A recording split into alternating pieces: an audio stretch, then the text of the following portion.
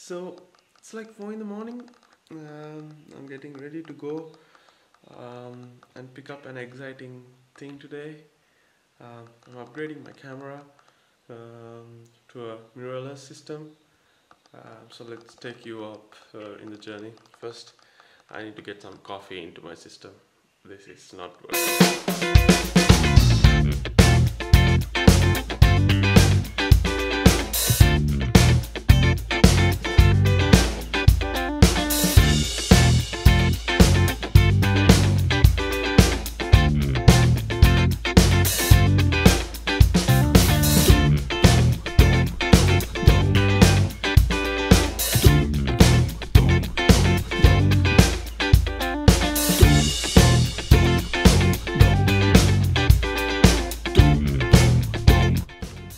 Having a huge traffic, so much for lockdown.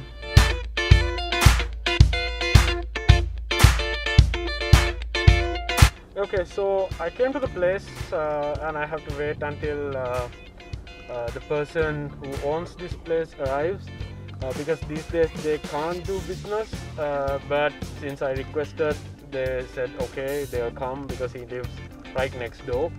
So practically this is his house itself, so there won't be a problem. I just happened to notice that this lens, this is the Sigma 35mm 1.4. Yeah, it's 1.4. It is actually very loud when it autofocuses. So if you guys hear a small sound, a ticking sound, that is that. I usually use the wireless mic, but then again I didn't bring it today because why not? I just need to buy a Rode mic that you can fix, a shotgun kind of a mic also, because that would make more sense for vlogging situations. So these are the two options. I like the Canon R, I like the Canon RP. When you take specs wise, both are hand in hand, similar. Of course, the RP is newer than the R, but then again, when it comes to video performance, the R is really good. It has native C-Log, 10-bit HDMI out, 8-bit recording within the camera, so it's really good. So I'm actually playing in my mind whether that itself makes the R about 100,000 more, whether that's worth it or whether I could go with the RP.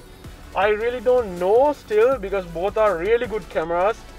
The only thing is that the RP does not have C-Log, and the RP uses the LPE17 batteries, which are small, whereas the R uses the LPE6 or something, the big ones, the one the 6D Mark II uses. So I really don't know. I'm actually still thinking. I have watched, as I said, all the videos, but I really don't know. I must go and see how it feels because for a week or so I've been using the 6D Mark II and it feels amazing. I love the weight because I got big hands, so I think I love the weight of it. RP is considered as a smaller camera when compared to the R, but I guess we'll find out. If you guys are watching, just give me your thoughts as well. If you are an RP user, what you love, what you don't love. If you're an R user, what you love, what you don't love. And towards the end of this video, what do you think about my selection? Let me know in the comments below. I'm sorry I couldn't video the shop because you know, these days they are not letting anyone in. So I didn't want to take the camera and be a pain to them as well, so I didn't record that. But I selected the Canon RP for a few reasons over the Canon R, but I will tell you the reasons once I get back home on the next part of this video.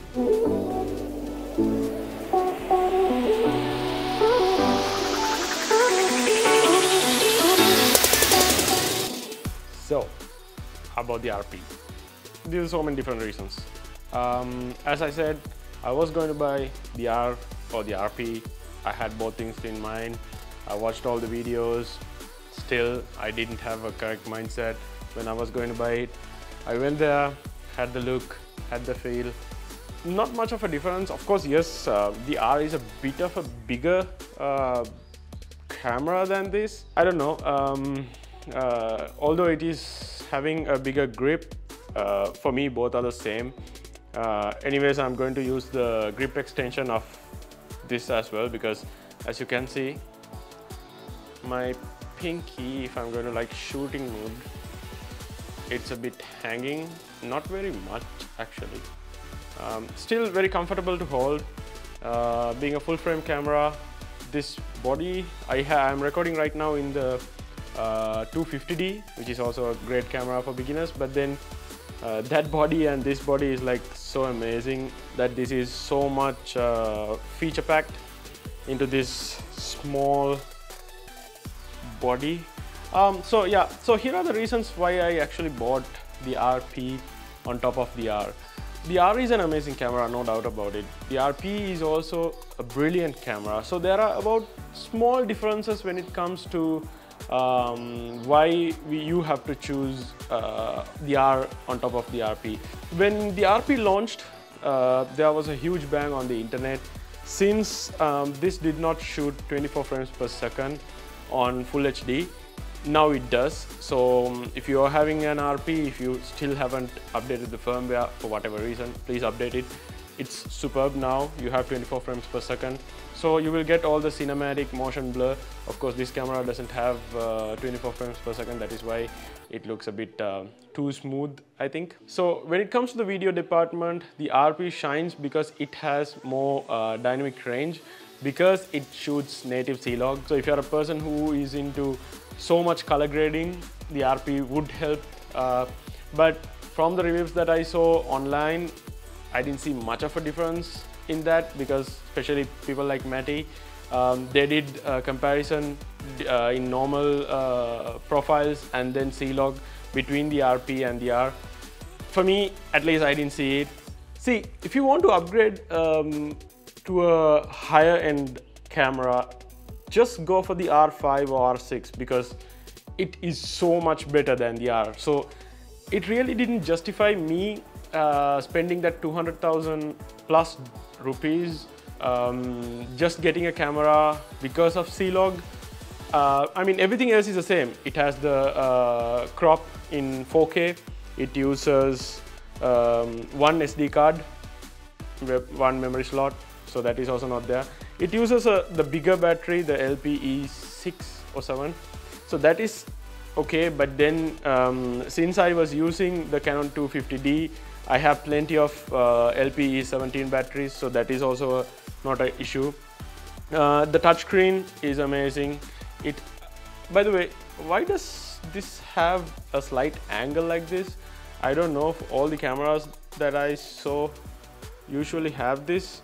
Let me know that if you think it's an issue that I must replace it, but I don't think, because I saw Frono's photo also criticizing. So this has a 26 megapixel usable sensor, which is good. Even if you want to do wedding photography, you can do it with this. You can blow out the photos, you can create albums. So that is totally okay. The sensor is new. It has the Digic 8 new processor, so that is also future-proofed. Of course, cameras like 1DX Mark III, they comes with the Digic X, so that is like the top end one. So that is what. So it's all about thinking about what you want to do with the camera, thinking about your style of photography or videography, and then selecting it. So when it comes to lenses, I took the lens adapter. I don't know whether you can see. Yeah, I think it's focused. Yeah, so this is the RF to EF adapter. So why I bought this is because I had the Nifty 50, and also right now, since there are not much of a collection for RF lenses, at least in Sri Lanka, it's very expensive. It's in the pricey end. So what I thought was, because there are so many better lenses in the Canon EF L series, I might invest on those glass, because it is again future proof, because all the R series cameras, all the mirrorless cameras, I can use this adapter to do the conversion. And of course, yes, when the prices goes down, hopefully in the nearest future, I will buy the RF lenses as well. The RF is the top end lenses from Canon right now. It has the control ring which you can customize to ISO or whatever the preferences that you have. So yes, so that is it. So when it comes to customizations, this offers a lot of customizations. With the buttons, you can reroute these buttons to whatever the things you're liking. So for example, I have rerouted this star button for ISO because shutter and the aperture is already mapped for these buttons. And then one feature that I would really love you guys use is the touch to focus, touch and drag. So what it means is that when you use the electronic viewfinder, because there is no joystick here, you can actually touch the screen and focus. I use this, it's been like maybe 8 to 9 hours since I bought this, but I used it indoor at my house. It works perfectly fine. It is really good. That is a really nice feature that you can use. It's very smooth as well, and it's spot on. So that is there, and there are customizable features. You can actually customize the C1, C2, C3 for different moods. Let's say you want to shoot slow motion videos. This will give you up to 60 frames per second slow motion videos. So you can map one option for that, and then one for studio setups, maybe one for photography. So there is a lot of customizations in this camera that I am also still trying to figure out. Between the R and the RP, for me at least, I didn't find a big difference, a notable difference. I might be wrong. Comment down below if you have different suggestions. I would love to hear that. I would love to hear where I went wrong. So as always, a like and a subscribe is much appreciated so that I can keep on creating content like this for you guys. So that's it from me. Catch you in the next. Peace.